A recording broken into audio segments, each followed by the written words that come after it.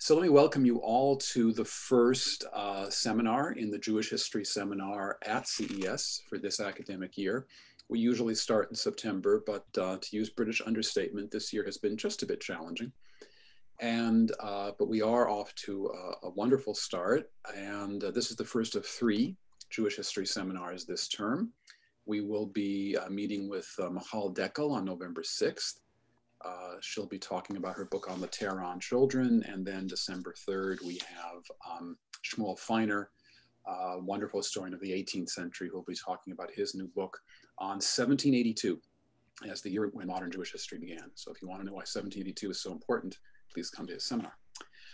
Today we have the great honor of hosting Professor Daniel Schwartz. I'm going to introduce him briefly. And I just want to, before moving forward, I really want to thank the Center for European Studies, Vasilis and Michael, for making this possible. The technical arrangements can be a little daunting. Very grateful. So I'm just explaining to you that you can use the Q&A feature on Zoom to type in questions or comments while Dan is speaking, and I'll be gathering them up. He's going to talk for about 30-35 minutes, and then we're going to have a Q&A conversation period. So I want to thank you in advance for your questions. And let me just say a word about Dan Schwartz, who is a professor at George Washington University and also chair of the Department of History there. And he has a remarkable range in intellectual and cultural history, the two fields being quite different. In that cultural history, if it's not simply the history of high ideas or the fine arts, can very much be about how people interpret their experience and make sense out of their lives. And so it's very much social history. So just to get a sense of Dan's range, his first book, which came out only 8 years ago, and I think, Dan, you only got your PhD in 2007, so you're very young and very prolific. So Dan's first book was called The First Modern Jew, Spinoza and the History of an Image, so kind of a reception history of Spinoza in the modern world. And it was a book that received quite a number of accolades, including co-winning the 2012 Salo Baron Prize for the best first book in Jewish studies from the American Academy for Jewish Research. It was also a finalist for a National Jewish Book Award in that year. And then Dan produced more recently, just last year, an edited volume through the Brandeis University series of documentary readers. They're really wonderful teaching tools. And he edited one called Spinoza's Challenged Jewish Thought, Writings on His Life, Philosophy, and Legacy. But then the book that Dan will be talking about today, and I actually have a copy. I have only a fraction of my Cambridge Library books here in Toronto with me, where I'm sheltering in place, but I actually have Dan's book here. It's a wonderful book and I really enjoyed reading it.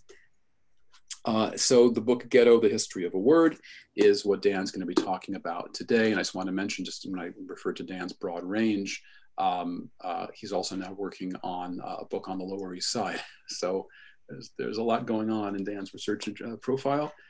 Wonderful to have you with us. Very much looking forward to your remarks, and the floor is yours. Thank you so much, Derek. Thank you for inviting me to present here, and thank you for that kind introduction. So I want to start by just refreshing your memory about a controversy that erupted in the summer of 2019 after Representative Alexandria Ocasio-Cortez, or AOC, the fiery left-wing freshman Democrat from New York, called the Trump administration's immigration detention sites concentration camps. So in an argument that went on for weeks and ultimately spurred new protest movements against ICE and the administration's immigration policy, politicians from both sides of the aisle, op-ed columnists, Jewish organizations, cable news journalists, academics, and of course the Twitterati on the right and the left clashed over whether the term concentration camp was appropriate or misplaced.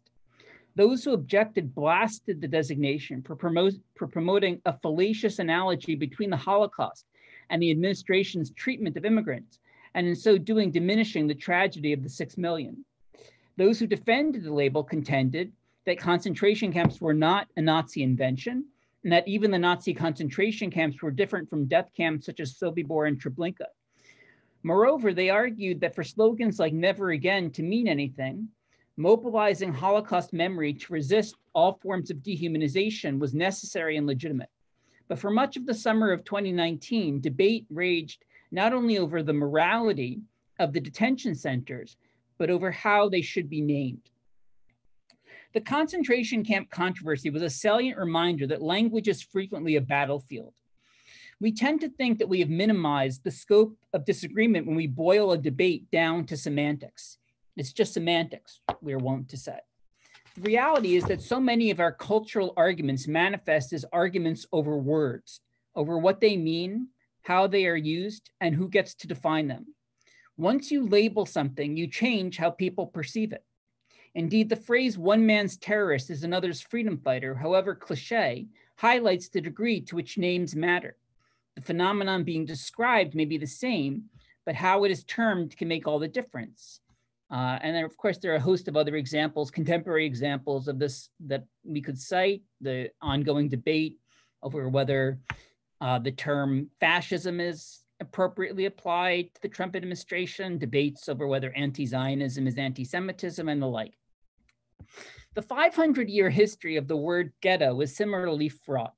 Up until roughly the mid-19th century, ghetto meant simply a legally compulsory, segregated, and enclosed Jewish quarter of an Italian town or city. Since then, the applications and associations of the term have multiplied. The ghetto has been identified with everything from miniature bastions of traditional Judaism to immigrant enclaves in the big city. It has been used to refer to pre-genocidal sites of the Nazi Holocaust, as well as to inner city neighborhoods populated by Black and brown people. A noun with a long history of being used as an adjective, from the ghetto Jew to that's so ghetto.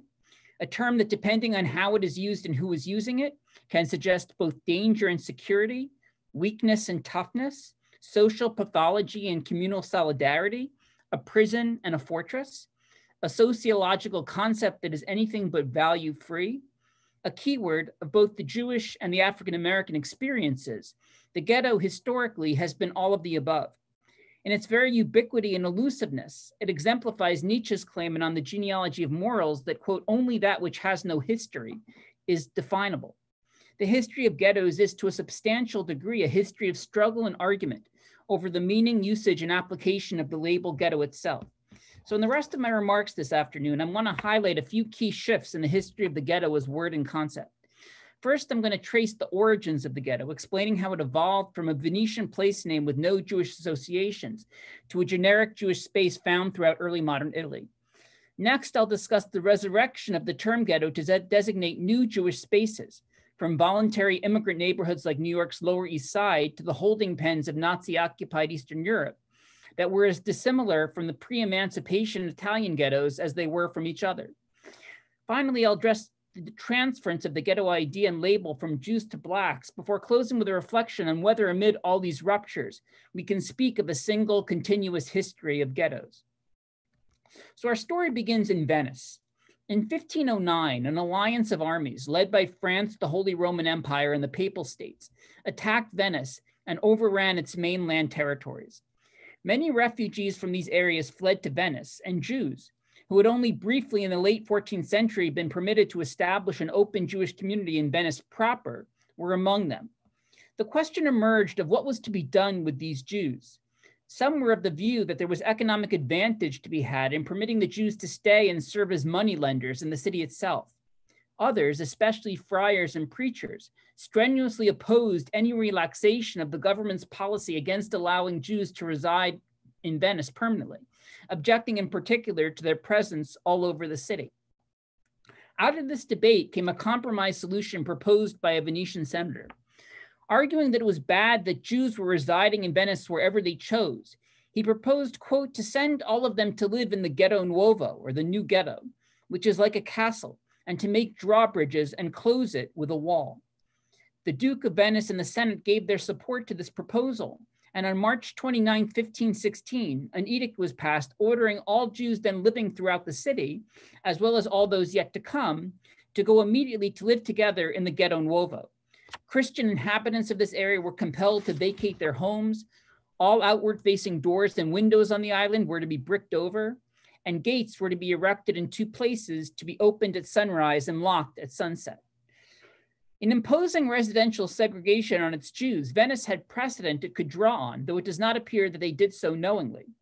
The idea of a voluntary Jewish street or Jewish quarter was as old as the diaspora itself, and the idea of a wall with gates was hardly a novelty in a pre-modern world where cities were typically fortified.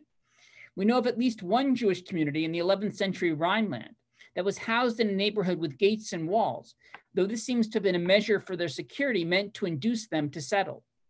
Even if we stress the element of force and exclusivity in the idea of the ghetto, here too there was precedent. Starting in the 13th century, there were church councils that intermittently called for the complete segregation of Jews from Christians, though until the 15th century, these were rarely heeded by secular rulers. In the final decades of Jewish life in Christian Spain, Ferdinand and Isabella pressed for the creation of mandatory and homogeneous Jewish quarters, or juderias, though they ended up expelling the Jews in 1492 before the policy was fully implemented. Most of these early efforts to isolate Jews proved abortive. However, Frankfurt am Main's compulsory and exclusive Judengasse preceded Venice's ghetto by some 54 years. It lasted just as long. If it is somewhat problematic to view the Venetians as originators of the idea of the ghetto, a stronger case can be made for their title to the term itself, though even this must be qualified. The Venetians did not coin the word ghetto, at least in its sense of an enclosed Jewish quarter. Most historians believe that this meaning had its roots in geographic happenstance. The fact that the island to which Jews were restricted in Venice was already known as the Ghetto Nuovo. Ghetto itself is thought to derive from the verb gettare, meaning to throw or to cast, which would evoke the copper foundries that had once occupied the site. The application of the word ghetto to the Jewish quarter thus developed out of osmosis and not as a result of a deliberative process.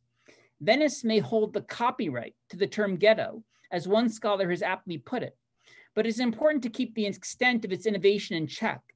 The Venetians did not set out in 1516 to institute a new modus operandi for the treatment of Jews in Christian Europe. Their invention was largely tactical, a temporizing response to an unforeseen development, a pragmatic balancing of economic and religious interests governed by local short-term thinking. The same cannot be said for Rome, which followed Venice in segregating its Jews some 4 decades later. In 1555, Pope Paul IV, in his bull Cum Nimis Absurdum, confined the Jews of Rome, and really the Jews throughout the Papal States, to an enclosure along the banks of the Tiber, on the spot of the main traditional area of Jewish settlement. 7 years later, Pope Pius V used the Latin word gectum to refer to this enclave in a bull of his own, the first evidence of the migration of the name ghetto to Rome, though Rome's ghetto would also always be known as the Seraglio or Claustro degli Ebrei. Starting at this point, it became possible to live not merely in the ghetto of Venice, but a ghetto. And in the aftermath of the Vatican's decision to concentrate Jewish populations in the Papal States, both the institution of the compulsory Jewish quarter and the labeling of such quarters as ghettos spread throughout Italy. Already at its inaugural transfer from Venice to Rome, the concept of the ghetto had undergone a mutation. In Venice, the Jews did not have a long, continuous tradition of settlement prior to the creation of the ghetto. Ghettoization in this case was part of the creation of a community. Jews had lived in Rome, on the other hand, from before the establishment of the Roman Empire. Certainly they had their own de facto neighborhoods, but their legal segregation in 1555 was a rupture, not a beginning in the history of this community. It is not surprising then that it was among Roman Jewry that the popular folk etymology linking the word ghetto to the Hebrew get, or bill of divorce, originated. For Rome's Jews, the ghetto truly was a heightened estrangement from their Gentile neighbors relative to what they were accustomed to. In the 19th century, when this etymology was still broadly accepted, the idea of the ghetto as a divorce was typically interpreted in a tragic light. But this does not appear to have been how contemporary Jews perceived their separation. The Jews of Verona seem to have marked their anniversary of their ghettoization each year with a celebratory service at which they recited special hymns and paraded Torah scrolls throughout the synagogue. Early modern Italian Jews argued with authorities over the boundaries or location of the ghetto. They sought, when possible, to expand its size, to ease its congestion, and to improve their living conditions. Yet they did not, for the most part, protest the idea of the ghetto as unjust. It is difficult to find in the expansive Jewish literature of the early modern period any expression of acute distress caused by the experience of being forced to live in separate quarters. Not everyone celebrated it, to be sure, but few appear to have mourned it. Over the past 30 to 40 years, scholars have increasingly questioned the degree to which ghettoization really did breed cultural isolation. The thrust of the newest scholarship on the ghetto has been to portray the ghetto as a paradoxical space, a space of legally imposed separation and concentration, yet also of comings and goings and cross-cultural encounters, a space that united Jews of different backgrounds and at the same time frequently magnified their differences, a space that divided while also mediating between Jews and Christians, even as it also mediated between the medieval and the modern, a space in which unexpectedly Jewish culture and religion flourished. Far from simply representing the culmination and formalization of medieval segregation, the ghetto worked by effect, if not intent, to embed Jews within the fabric of the city by providing them with a place of their own, however limited and stigmatized, a halfway house between acceptance and expulsion, in the words of one scholar. From a quasi-prison for Jews, the ghetto has come to figure in the latest research as a place of real yet permeable boundaries. We generally think of the ghetto as being of greatest relevance for Jewish life in the centuries before emancipation, a time that is often periodized as the age of ghettos or ghetto times. My own view is that the ghetto came to have far more of a purchase on Jewish consciousness after emancipation, when far from receding into the past, it gained a centrality in discourse by and about Jews that paradoxically it did not have in the so-called age of ghettos that preceded it. The ghetto may have shaped the horizons and possibilities of those who passed the bulk of their lives therein, but it was not as freighted or as much of a fixation as it would later become, perhaps because it was taken for granted. With that, let me turn to the changing understanding of the ghetto in the 19th and early 20th centuries. Many of the ghettos of Italy and Central Europe were razed to the ground by French armies during the Napoleonic Wars as part of their campaign to export the French Revolution and its emancipation of the Jews to all the areas they conquered. In some cases, most notably in Rome, Napoleon's defeat and the restoration of the old regime resulted in a re-ghettoization of Jews. The plight of Roman Jewry, which had been steadily impoverished and worn down as a result of papal pressure over the centuries, was a focus of a great deal of attention on the part of both Jews and non-Jews in the middle decades of the 19th century, by which point the fact this community was still ghettoized was seen as anomalous. Rome's ghetto was finally dismantled in 1870 after the popes were stripped of all temporal power and the project of Italian unification was completed. It was the last of the old European ghettos to fall. Most of the European ghettos were leveled as part of urban renewal projects, so that there are only a handful that one can visit today that even somewhat resemble what they once looked like. In Venice, many of the buildings, including the synagogues and the layout of the ghetto, were preserved so that it offers the best opportunity to see the ghetto as it was. Starting in the middle decades of the 19th century, the word ghetto began to be absorbed into other languages and to take on a variety of figurative meanings. If the term had previously symbolized the spatial division between Jew and Christian, now it increasingly was pressed into service to picture the gap between tradition and modernity. Not only did it become more common to refer to previously mandatory Jewish sections by the newly imported ghetto label, so for example, the Frankfurt Ghetto as opposed to Judengasse, the Prague Ghetto rather than Judenstadt. The term also came to be attributed to Jewish sections that were not legally segregated, but were densely Jewish and deeply religious. A whole composite notion of ghetto Judaism took root in this period. This was composed of various images, sounds, and affects, but above all, it conjured a small world where the old ways remained ascendant and where the Jews remained socially and spiritually insular, whether as a result of official segregation. So, for example, the Pale of Settlement is commonly referred to in the 19th and early 20th century as the Russian ghetto, or simply because they had yet to escape the invisible walls that confined them. Emancipated Jews imagined the ghetto on the one hand as the ultimate foil to their self-concept and current situation, as a warren of dark and narrow alleys and folk superstitions that contrasted with the open vistas and scientific worldview of the enlightened present. Others were more ambivalent, experiencing pangs of nostalgia for a milieu whose thick and unself-conscious Jewishness beckoned to those who felt the sense of aloneness and anonymity in their new situation as modern Jews. What is clear is that as a result of the semantic transformations of the 19th century, ghetto became a word that evoked not only an enclosed space, but a whole culture, an ethos, and a mentality, a state of mind, if you will. The immigrant ghetto, with which the word ghetto migrated from Europe to America, that emerged in the last quarter of the 19th century as a result of mass Jewish emigration out of Eastern Europe, was seen as a resurrection of a social form previously thought to be near extinction. If the overall arc of the ghetto concept in the 19th century ran from place to idea or metaphor, the immigrant ghetto reversed this by attaching the name ghetto once again to a particular place.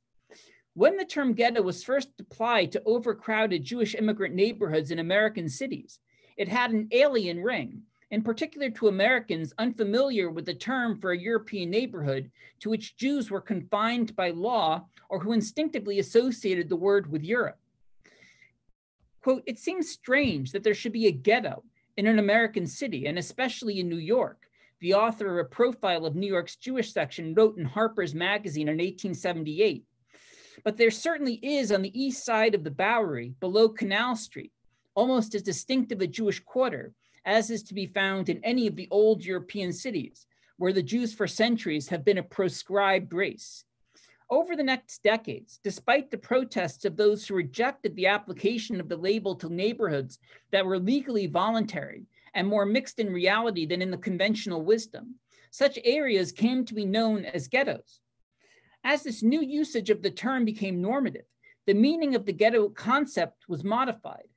First in fiction, memoirs, and popular journalism, and eventually in the emerging field of urban sociology, densely crowded Jewish enclaves like New York's East Side, at one time dubbed the New York Ghetto, and Chicago's West Side, came to be seen as way stations, tasked with mediating an immigrant journey that was at once spatial, running from east to west, and temporal, running from the old to the new.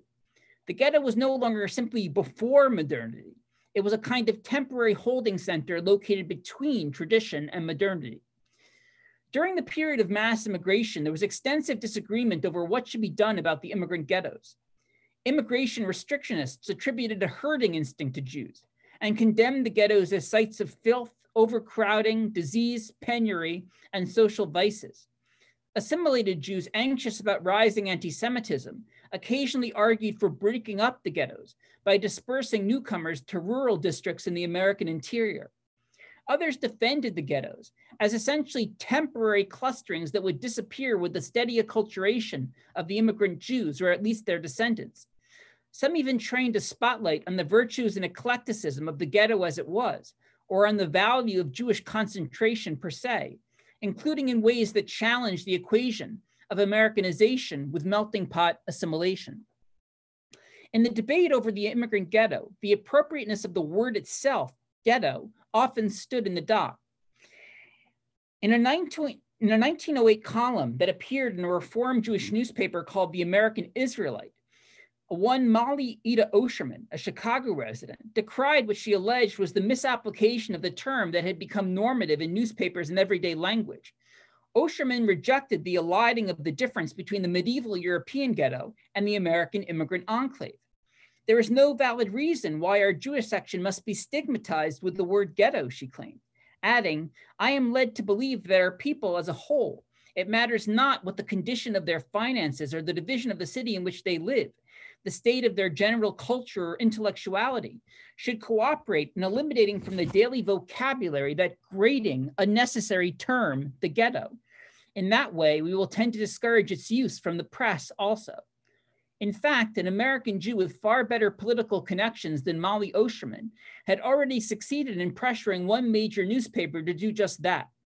In 1904, Louis Marshall, a prominent lawyer and American Jewish leader who would go on to become the first president of the American Jewish Committee, wrote Adolph Oakes, the editor of the New York Times, requesting that the newspaper adopt a rule banning the word ghetto. That a lot of Jewish citizens live in a certain portion of the city, Marshall explained, is not a sufficient reason for applying to them a word which in history has been identified with contumely, oppression, ridicule, and hatred. Oakes agreed to this request, noting in his reply to Marshall his instructions to prohibit the use of the word ghetto with reference to the Jewish quarters of the East Side. A search of the archives of the Times reveals no reference to various permutations of the phrase New York ghetto from 1903 to the 1920s, precisely when this label was at its most popular. The Nazi ghetto turned the model of the immigrant ghetto on its head. As a revival of the legal institution of the ghetto, the Nazi ghetto inverted the direction of the immigrant ghetto entirely. It was a place whose arrow appeared to point backward, not forward in time. The only similarity between the two was that both were conceived as temporary phenomena. The way station would come to serve as the operative metaphor for the Nazi ghetto as well, but only as a stop en route to genocide. Historians of the Holocaust like Christopher Browning and Don Michman have challenged the commonly held belief that the Nazis established ghettos to facilitate the rounding up of Jews for extermination. Still, in practice, they often served as a prelude to the death camps and killing fields, and thus gave rise to an altogether different temporality in which ghettoization was a stage not of assimilation, but annihilation. In light of all the evidence of the variety of Jewish ghettos during the Holocaust and of their conceptual and functional change over time, it is increasingly difficult to speak of the Nazi ghetto as a uniform phenomenon. What is clear, however, is that the Nazi ghetto bore little in common with the early modern ghetto besides the name.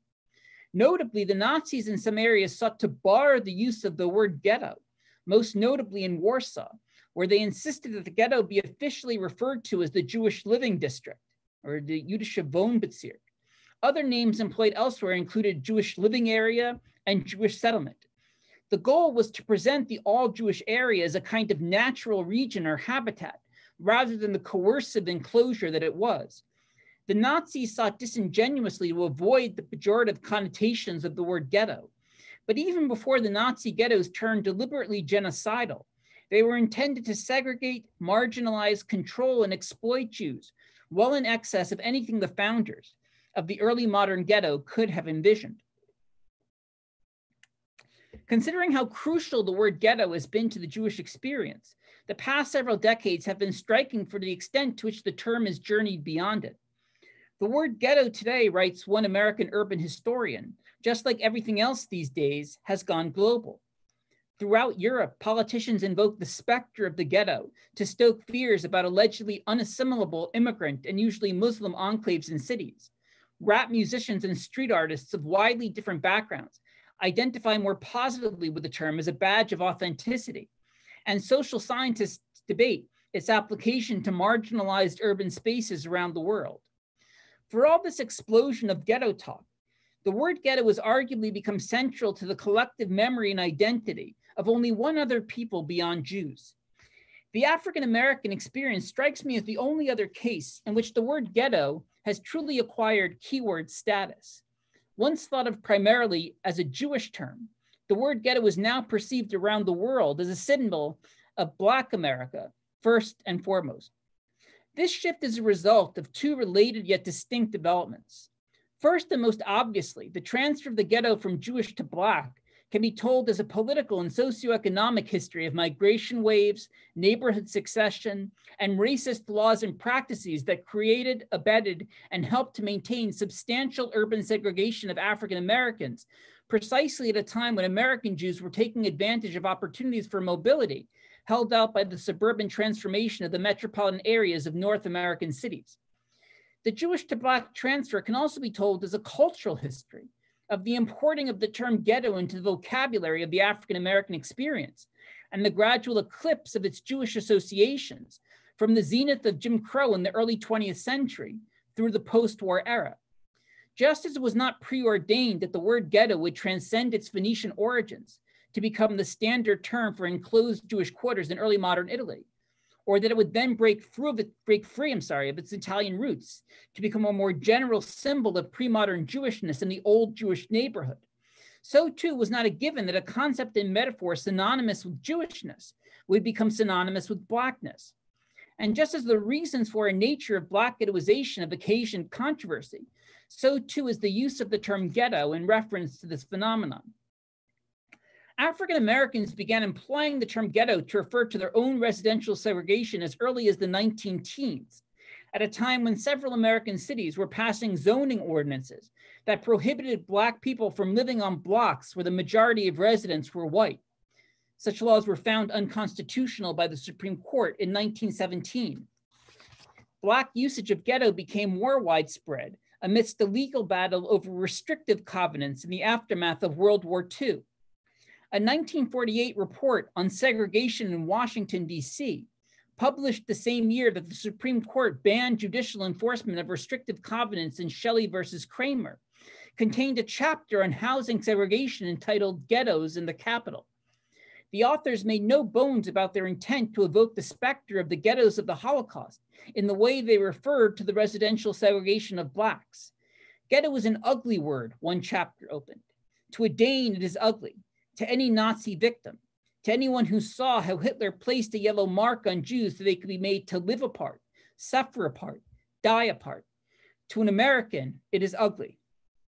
The new Black reference for ghetto truly came to the fore in the 1960s, as urban race uprisings starting in the middle of the decade vaulted segregated areas onto the front pages of newspapers and onto television screens across the nation and the globe. Digital history resources reveal how usage of the word ghetto soared in English in the 1960s and 1970s, and how phrases like Negro ghetto or increasingly Black ghetto came to eclipse Jewish ghetto.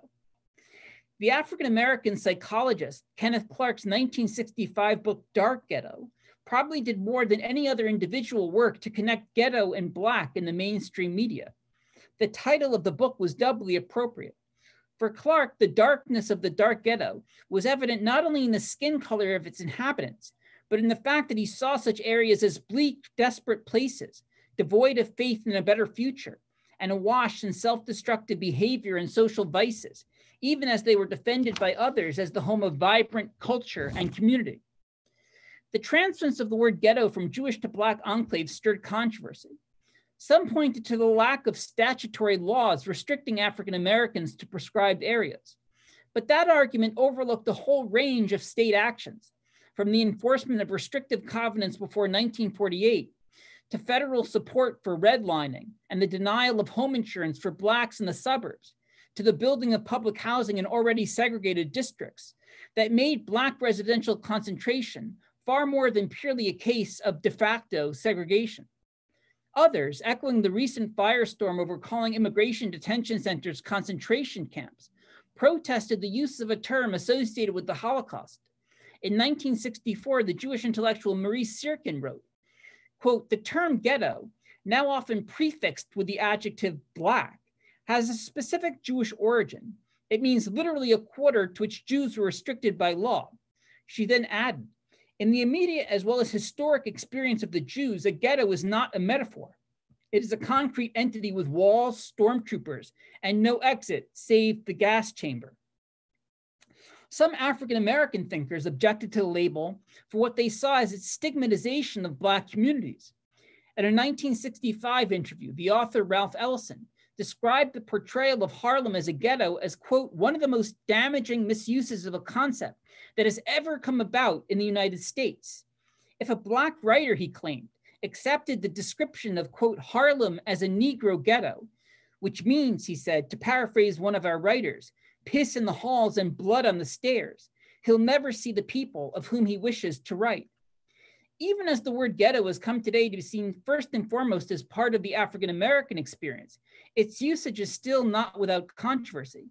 Some view ghetto, especially when used colloquially as an adjective meaning cheap or second rate, as slanderous and racist. Others believe that the term powerfully conveys the intractable nature of Black segregation, the reality that residence in inner city neighborhoods remains involuntary for most, practically, if not legally. This leads me to my final question.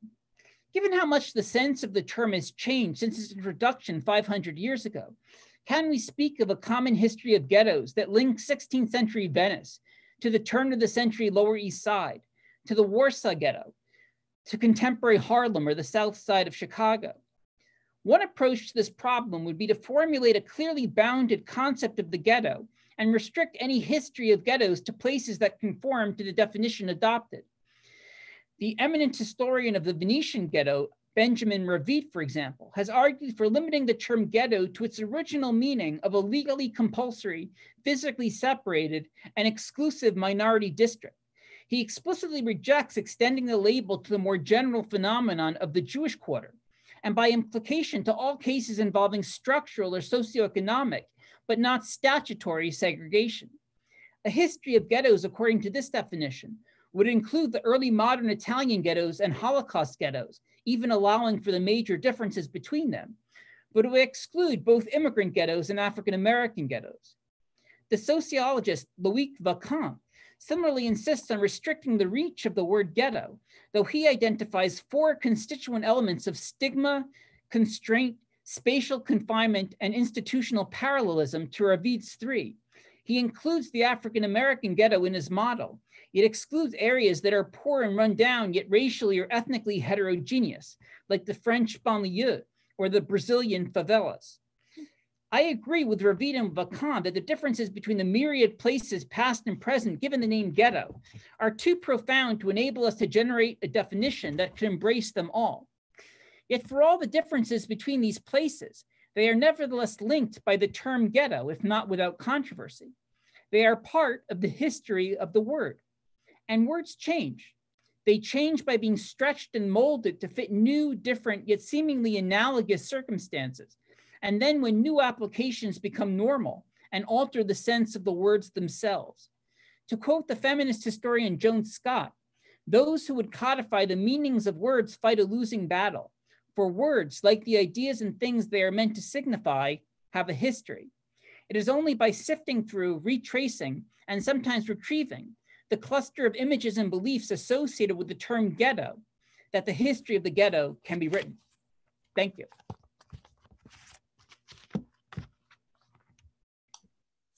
Well, I'm sure if we were all in person, there would be a round of applause from all 51 people.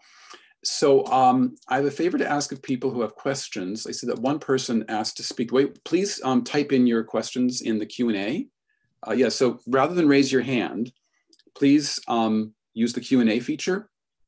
So you can just, I have some questions for Dan, but while I'm asking him questions, if you could just type in your questions under Q&A, and then I will ask them to Dan. So I know Elizabeth, Rich, you've raised your hand, and there was someone who raised their hand before. So if you can put them in the Q&A feature, thanks very much. So it's fantastic talk and a fantastic book. And I just have a couple of questions.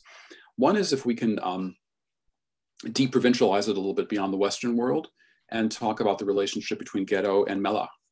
And I'm thinking of Emily Godereich's book on the Marrakesh melach, and just to what extent we could talk about a global phenomenon and not just a Western one, and how then we're relating it to a Muslim tradition and not a Christian tradition. The second question comes from my own childhood in California, where we routinely refer to neighborhoods where Latinos lived in large numbers as the barrio, and never the term ghetto. And then just, you know, it's really interesting, and it had a negative connotation, but the term, you know, and using a term from Spanish as opposed to a term imposed from out. So I wonder if you could comment a little bit maybe on that distinction. But then because we live in a postmodern era of irony, I thought it'd be interesting to talk also a little bit about a self-deprecating use of the term ghetto to describe people who actually are living with great comfort. The yuppie ghetto. Every university community has its faculty ghetto. Yeah. And when I was in Berkeley as a graduate student, I lived in the gourmet ghetto. Yeah. So there's something going on there as well. So anyway, I just want to throw those questions out, and hopefully we'll get to, I see Q&A will be coming in while you're answering those. Sure. Okay, and the first question about the ghetto and the Moroccan idea of the melach. And then, you know, in other countries in North Africa, for example, they didn't necessarily call it the melach. In Tunisia, for example, they called it the hara. But there are definitely similarities in terms of both the timing. I mean, the Melach is institutionalized, in the early modern period, similar to the Ghetto, where, I mean, the Ghetto becomes, at least in Italy and parts of Central Europe, the normative form, of Jewish settlement. So there are definitely similarities in terms of when in North Africa, there is this pivot toward residential segregation. One different, well, first of all, the Melach is never really referred to as I mean, they have their own kind of native term. So it isn't really referred to the Ghetto as the Ghetto until you have Western or Westernizing writers begin to depict these areas in the 19th and 20th century. So for example, in Albert Memmi's Pillar of Salt, which is about the Tunisian Khara, where he begins his life, he refers to it typically as the Ghetto. But I see that as an attempt to kind of bridge to, a French audience and later, an international audience that he's writing for. One difference between the Melach and the Ghetto, at least the Ghetto in its original kind of Italian manifestation, is that the segregation was not quite as airtight. In other words, the Melach may have been the area where the majority of Jews lived, but there tended to be exceptions. First of all, there tended to always be Jews who lived outside, wealthier Jews who lived outside the Melach. Moreover, there were non-Jews who lived within, especially you would often have Christians who lived inside the Melach. So, and that was very different from the Italian Ghetto, where, I mean, I said before that these were not prisons, but nevertheless, they were intended to be fully segregated Jewish areas. In other words, all the Jews in the city would have to move there, and any Christian who was living there would have to move out. So that is one difference, just in terms of the degree of segregation that you find in the Ghetto vis-a-vis the Melach. Now, your second question about, so it's very interesting that, that Hispanics had their own kind of native term for their, residential enclaves, that they called it the barrio. And, I think that, I think the barrio obviously is a word that has both, negative and positive implications in the same way you see with Ghetto, but I think with barrio, it's even a little bit more slanted toward the positive, in that it's seen as something that is part, of a native lexicon. It's part of a culture, it's part of a tradition. Whereas Ghetto is this imported word. I mean, it's interesting that African American, I guess there was this term, the black belts that was used initially to refer to areas of the South. And then when African Americans began migrating to the North, very often before this term Ghetto became normative, these areas were referred to as black belts. But there isn't this native term. There's this kind of borrowing from the Jewish experience in order, to designate these areas. So I think that is an interesting difference. And then, I think, your final question, this whole usage of the term to designate, islands of relative privilege. So, whether you want to talk about the gourmet ghetto in Berkeley or, the ivory tower ghetto of academia, or the gated, the gilded ghetto, gated communities as ghettos. I think this is kind of an emptying of the term of some of its kind of long running significance, in terms of the idea of a power relation, and the ghettoized is, in a kind of subordinate position vis-a-vis the ghettoizers. So, I tend to frown, to put on a more prescriptive cap. I tend to frown on the use of the word in that way. But you're right that it is very much, a sign of just how widespread usage of the term has become. Great. Well, thank you. So if people have questions, I think there was one person had a hand up and then it disappeared. And I don't know if the Q&A function is not working or if people are wanting to talk, but if you have questions, please, the floor is open. And I know that I can respond if people type in their questions. I'm not sure if I can actually unmute people and people can speak. I don't know about the technology for that, because when I've done this before, people have done the questions through typing them up. So are there questions? No, there's a question. Here we go. Okay, I just heard from our IT people. I can unmute them. Okay, so if you would rather pose your question in something that we call speech, then please do that, and you can be unmuted. I didn't even know that was possible. That's great. So if you want to, if you have a question then, and you'd like to ask it the old-fashioned way, let me know. Use the raise hand feature, and I can, you can be unmuted. See what's going on here. I can unmute them, right? Okay. Questions. I thought Alex had his hand. I thought that Alex Sagan had.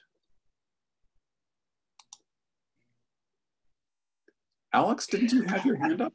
I didn't, Derek, but you've unmuted me and I can ask something anyway. Oh, okay. I thought you had your hand up. Sorry. Anyway. No, I didn't.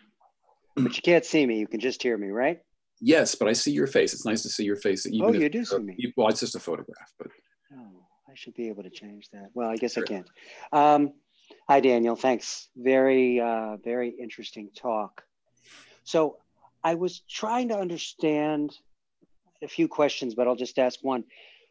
A little bit more precisely, since I haven't read the book, how you were describing the transition of the term in America to describe the African-American urban settlement.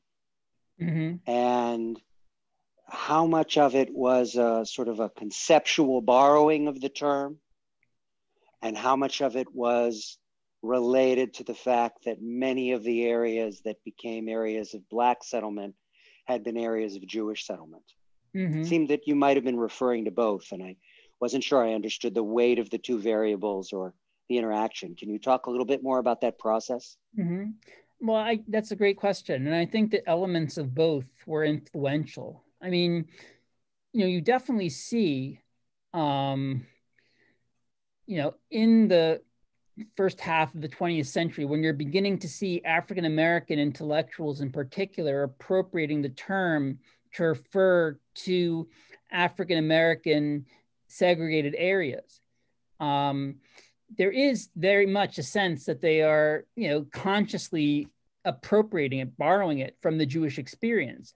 And this only kind of gained steam, during, the years of World War II and the Holocaust, when I think very much the use of the term was meant to shock. At a time when the United States was fighting Nazism and fascism in Europe, including, the idea of the ghettos, which, were known throughout the world.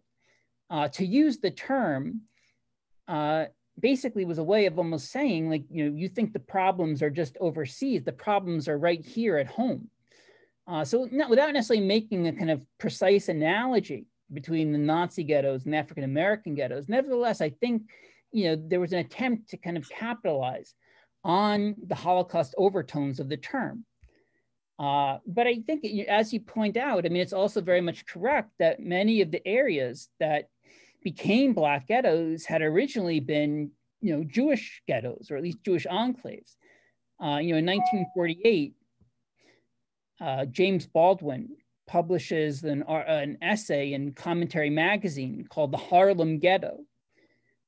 And where he's dealing, for the most part with Black Jewish relations centering on the ghetto. And, one of the issues that he's dealing with is this transition of the area from a, largely Jewish area to a Black area, and the role that Jews continued to play in this area even after they had largely moved out. So the fact that Jews often remain in these areas as shopkeepers, small businessmen, merchants, teachers, social workers, superintendents, and the like. And that becomes a major, point of contention in, the 1940s, 1950s, 1960s, and on, about Jews who are increasingly seen as the face of white America within the ghetto, and almost the desire to kind of drive the Jews out, of the ghetto.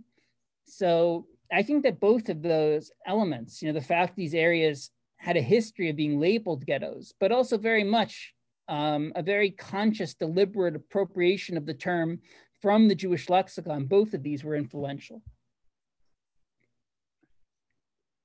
I thought Jacqueline Scher, I thought your hand was up at one point.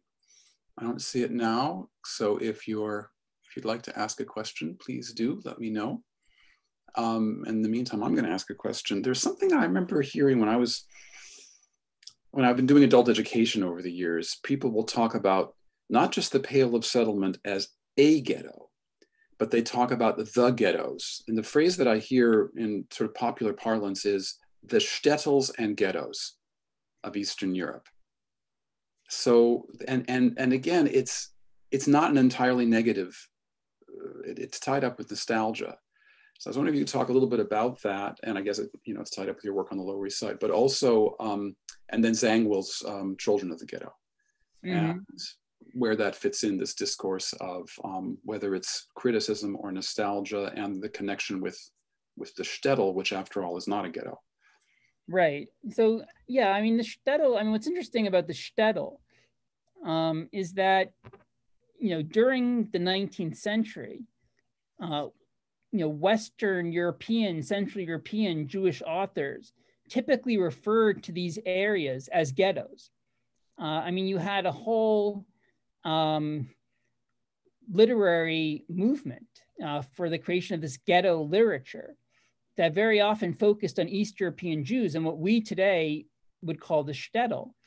But they referred to them as ghettos. So that it became common to refer to the ghettos of Eastern Europe, even though in reality, if we judge by the original kind of definition of both, a shtetl was not a ghetto. A shtetl was like a small market town surrounded by countryside where Jews were often at least a preponderant element of the population, sometimes a plurality, sometimes even a majority. But while there may have been Jewish areas of the shtetl, Jewish streets, Jewish quarters that were mostly Jewish, there was no legal segregation per se. That's very different from the phenomenon of the ghetto, where you have, a minority population being housed in a quarter as part of a city. It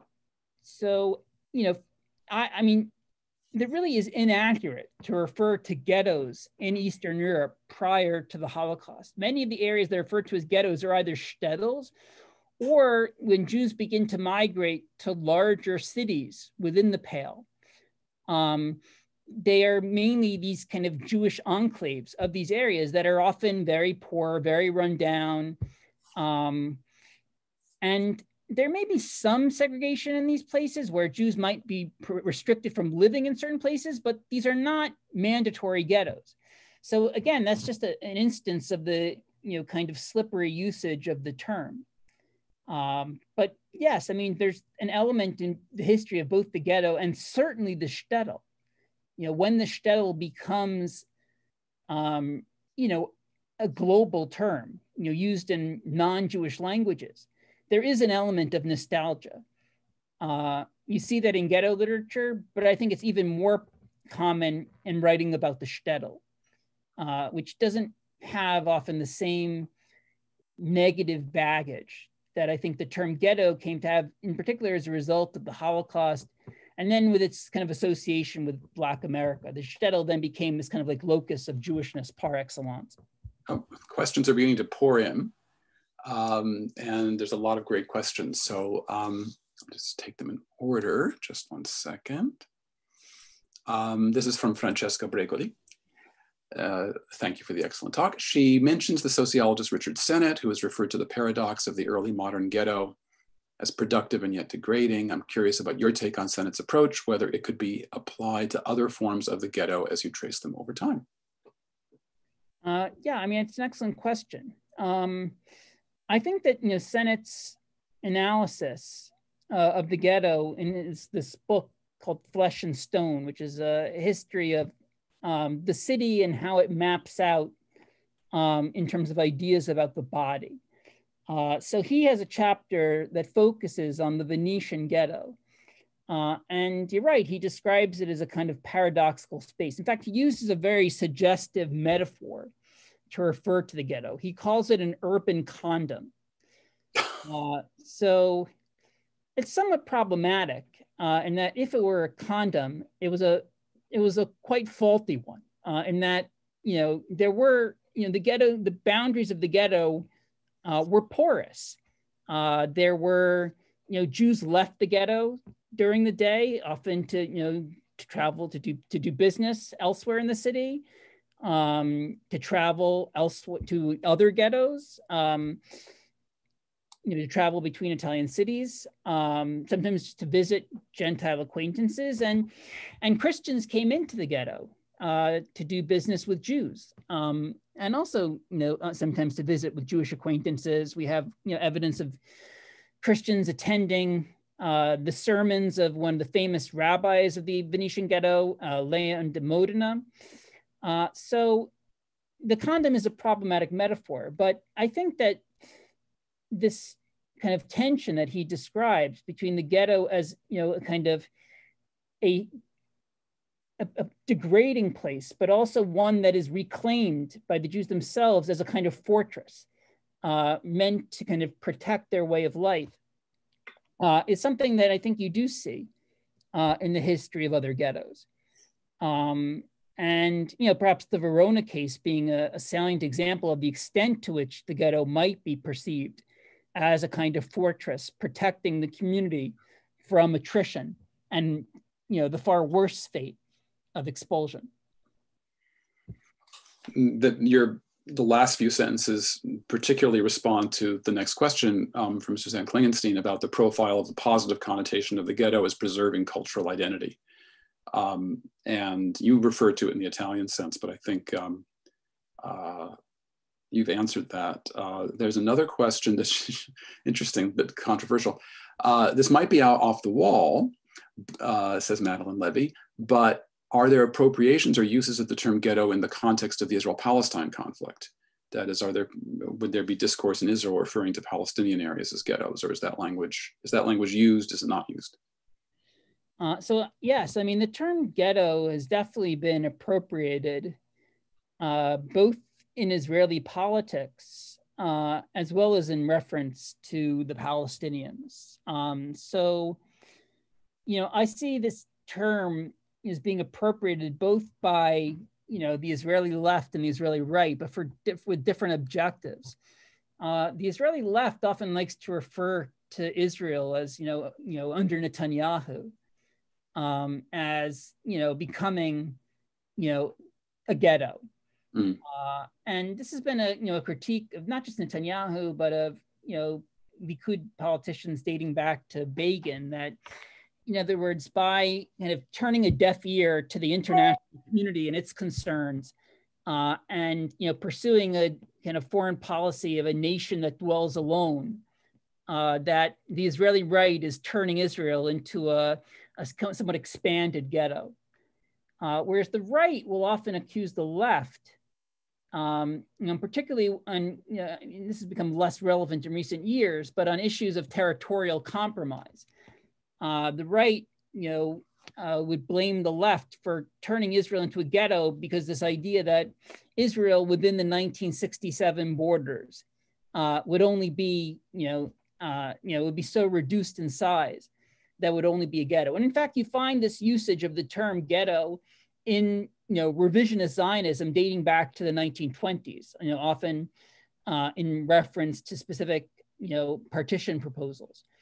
But, you know, yes, the term has come to be referred, you know, applied to Palestinians as well, in particular the Palestinians of Gaza. I mean, there was a whole documentary that came out in the 80s called Gaza Ghetto. I mean, during the various conflicts between Israel and Gaza, whether in 2009 or 2014, comparisons between Gaza and the Warsaw Ghetto have been rife, often invoked by the Palestinians themselves and often rejected by Israelis. So yes, I would say this term has become something of a weapon, both within Israeli politics and then in the Israeli-Palestinian conflict more generally. That's great. And Suzanne follows up with a couple of related questions. One is, I mean, it sounds like the term ghetto has become a floating signifier. And the question is whether you, as a scholar of the subject, would ideally, would you want people to use the word only in a certain way? Or are you okay with this capacious, wide-ranging, and sometimes it seems quite contradictory use of the term? And related to that, that notion of ghetto as a positive term used in the Jewish sense, but also Suzanne Klingenstein's question refers to African-American, the idea of self-segregation, creating a protected space for cultural creation, whether that might be, I mean, you've talked about how Jews might use that term or have used that term, but also whether it's African-Americans. She's even asking about other groups, Palestinians. Anyway, good questions both. Yeah, no, excellent questions. I'm essentially of two minds on the question you're posing. On the one hand, certainly in the book itself, I reject the idea of embracing a specific definition of the ghetto against which then I judge later iterations of the word and concept. And that, I think the reality is that words don't belong to specific peoples. When they are generalized, when they are conceptualized, when they are universalized in that way, they become ripe for the picking and ripe for appropriation. And that's just the reality. That's simply a descriptive account of how words work. And ghetto has been no different. Now, if I were to put on a more prescriptive hat, if I were operating more as a sociologist, then let's say as a historian, so there I would say that a more useful definition of ghetto and ghettoization would necessarily involve some type of external force involved in its creation and perpetuation. Whether, I wouldn't be as strict as Ben Ravid, who I see arguing that this has to be, essentially segregation by law explicitly, statutory segregation. I think, the kind of state actions involved in creating and maintaining Black ghettoization would also apply. But I think if you lose this element of force, you lose a key part of what constitutes a ghetto. I would also say that, I tend to frown on the more colloquial uses of the term today. People, when you go refer, use this phrase, "that's so ghetto."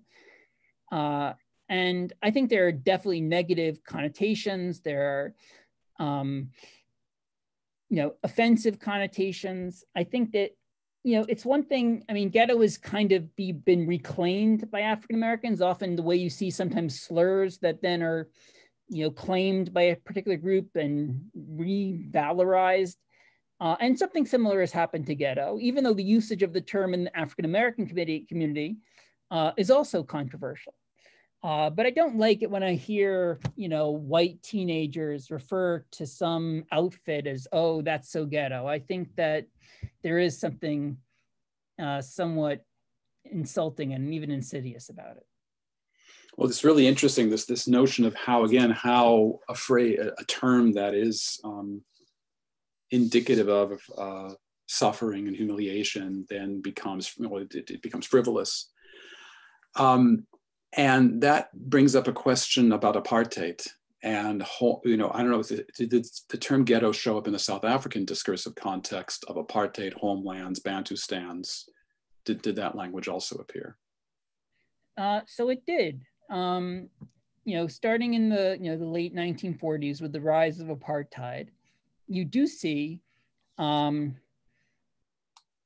people beginning to refer to the townships and just to the larger process of, segregation as, imposing a ghetto, in South Africa.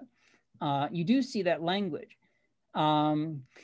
Again, whether the term ghetto in its, original sense, or in even the sense, of a, kind of enclave of a larger city, a mandatory enclave of a larger city, how well that actually works with the townships, is another question, and one that I'm not so prepared to answer. But I can say that you do see the, appropriation of the language of ghettoization in the South African context. In fact, Nelson Mandela, in the speech he gave during his trial in the early 1960s, he refers to the townships as ghettos. So just as one example. Yeah, so the word gets global, like you said, takes on global usage. A question that refers to one particular application of the term that might not quite fit, the Shanghai ghetto. Mm-hmm. That's a kind of an unusual historical circumstance. Yeah, so the Shanghai ghetto being this area, in Shanghai where European Jews who had managed to escape Nazi Europe, where they were basically interned by the Japanese occupiers. Yeah, I mean, again, I think that there are some problems in terms of defining, first of all, this area.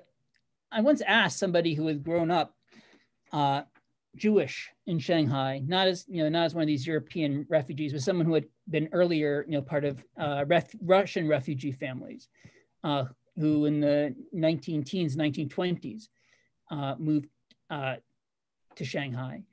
I asked her, did people refer to the area at the time as the ghetto? And she actually told me no, that this was just a later term that was imposed on it.